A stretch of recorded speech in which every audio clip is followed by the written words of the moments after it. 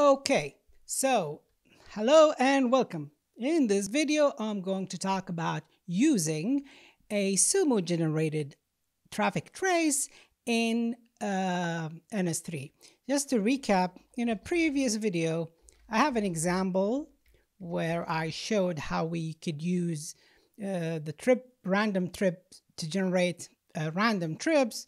I just create a simple make file, so make trips to create the random trips using the random trips tool, creates routes, and then make trace to generate a SUMO XML trace, and then convert that trace using trace exporter to an ns-2 mobility trace in the TCL language, which is the language that was used for ns-2. Okay, so we have that file, and let me show it here in the Scratch SUMOTraceExample. Let me just do -lth. This is the file right here. So ns-2 mobility trace. Okay, if I look at this file, cat, you can see I generate 307 nodes, so 308 from 0 to 307, and then the simulation time lasts until 685. So in this example, I'm basically going to create nodes, 308 nodes, and 685. I have to look at the file to determine that, right? And then I create the nodes, and basically I use ns-2. This is how it's used. So basically we use the ns-2 mobility helper, which is part of the ns-3 library, pass it the file name. So the file name is right here. And then I install the mobility in all the nodes. What nodes, you say? All the global nodes. So there is a node list of all the node created so far in the simulation. It will install that mobility to them. If we don't have enough nodes in that node container, the global node container, it will only install the mobility in up to those number of nodes. And that's it, basically. And we're done. That's how we use it. So what I'm doing is I'm creating my custom application, if you've seen it in previous videos, which periodically broadcast packets every 100 milliseconds. I'm going to set the start time to 0, sim time to simulation time. Now there is a problem with that.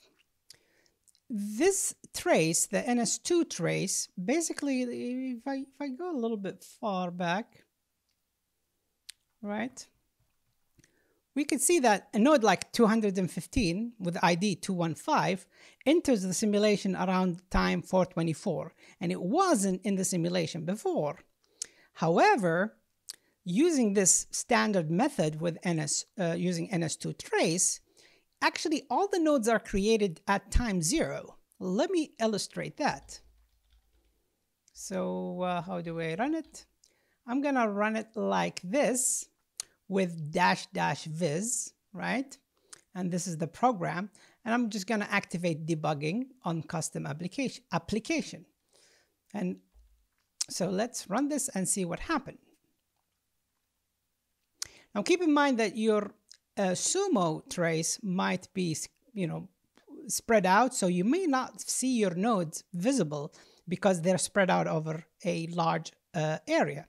Let me increase the size of the nodes just to make them visible. And guess what the node ID here is? 306. It's already there in the simulation. 307. Wow. And so I'm starting every single application at time 0 and ending it at simulation time. So basically all these nodes will be broadcasting packets from time 0. And let me look back again. I have half of the node clustered here and the other half clustered here. And basically only node 1 will begin to move when the simulation starts, but all the nodes will be broadcasting, creating a lot of dropped packets. Let's run this and see. I'm using this tool to just show you the message because I'm tracing the debug, doing a debug trace, which will show packet drops. So I'm just gonna click this and then click it back. Okay, as you can see, not even 1 second have passed, 285 RX drop. Right? So there's a lot of events going on. So I'm just saying, forget about these messages. All the nodes have started their application, and it says they will broadcast. And then as you can see here, node 113 started transmission, node 157 started transmission, and then we get a lot of dropped packets, which is not what we want, right? So what do? We need to determine when a certain node enters the simulation, because as you can see, up to 306, they are there in the node. Their radios are on. They're trying to send something.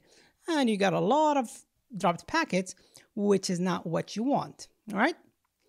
And let me go back to my custom application and just remove that, some of the messages I printed, because I was having problem with it earlier. Where's my start? And set custom. Let me just make it. Oh shoot! I did not want to do that. I don't know how to remove this, so I'll just go. Doing the same thing. So broadcast information. Did I say will? What was the message I got? Anyway, I just don't want to have these printed, extra messages being printed. So application at node. So let me just stop. Okay, let me just leave this one here. Application at node has started. And there will be that. I just want to see if there is any other std cout. Yeah, will periodically broadcast. That's what I want to remove. Okay, so what is the solution? Let me stop this, close this. So for that purpose, I actually created this file, ns2 utility, node utility. And what happens here, I just pass it the file name so that I can read it and then apply some regular expression. And what I do there is I try to extract the time node, every node joined the simulation, entered the simulation, and the time the node, basically the last action of the node being the last, basically the last thing that it did within the simulation, and then I could just stop it. Maybe you need to tweak this a little bit, but that's my solution for it now. And I have an standard pair. Not this file. This file. Whoop. Move it. I have a pair of node ID. A map of node ID with a pair of the starting time and end time. I call it node times. Okay. And this is basically regular expressions that are used to do that. Let me go back. Also, an added bonus here is I can determine the number of nodes in a simulation. I don't have to like look at the file and guess it. And also I can determine the simulation time. So let me uncomment the lines I have commented. So I'm using my ns2 node utility and pass it the file. Instead of hard coding the number of nodes, I'm just going to do ns2 utility.get n nodes and also get simulation time. Okay. And that basically is ready. I did not create my ns3 nodes yet. I'm just determined the number of nodes from the mobility trace. And then I do what I do regularly. Instead of starting the applications at 0 and sim time, I'm gonna stop at sim time. I am gonna use this function I created, get entry time for node I and get exit time for node I. And that's it. These are the two files. So I have to include ns2 node utility, which I'm doing right here. And okay, let's run this again and see what we get. And my utility takes some time reading and doing regular expression. It's a big file. I mean, and the ns-2 mobility traces can be large, and make sure you have enough memory. How much do I have here? What is it? Mem info? Cat, was it proc mem info? So on my computer here, I have 64 gigabyte of RAM, mega, giga. All right. So I have a lot of memory in my computer. I'm not sure if you need a lot of memory for your purpose, for your computer, but for your scenario. So let me just run this. And as you can see, it's very smooth, right? Nodes are transmitting and there are no dropped packets, right? Because node 0 is in the simulation, node 1 transmitting. I don't think the other node is in the range. That's why you're not getting reception yet. But there are some drops. The reason the drop happens here is because this node is so far away here, so the signal is very weak, so it's not picking it up. So it's reported as a drop, but it's not due to collision. And now we started having reception, right? Node 2 is transmitting, and node 3 is receiving through the promiscuous trace. It receives this frame, and so on. So that is it. That is how we do it.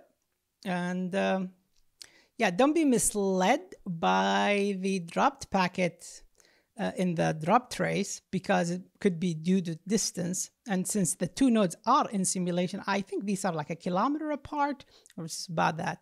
But, you know, that's a lot better and a lot more realistic than just doing it straight away. I will share this file in my GitHub so that you could use it for your own projects, right? If you want to use SUMOTrace in your simulations. Let me stop this. Yeah, now we have reason 3. You could actually go and look what reason happened in Wi-Fi fee, but some of it is due to like weak signal or, you know, PLCP, physical layer convergence protocol or something like that. Basically, either the signal is low, or maybe it's already in TX or already in RX, and so on. So this is a more reasonable, plausible scenario that you could use. Let me stop this for ns-3 simulation. Thank you very much for watching this video. I hope you enjoyed it. I hope you find it useful. If you have any question, email me to my email, aalsuha@clemson.edu. I actually have it on one of my previous video where I said taking a break. I'll probably post it to this one. On my GitHub, I will share the link down in the description below so that you can download it, the code, play with it, and do whatever you want. Thank you very much. Please like it, share it, subscribe if you would like. Support me, making me feel happy that I'm making a difference in the world. And I wish you all the best in your work, and have a wonderful day, and good luck in your work. Thank you. Bye-bye.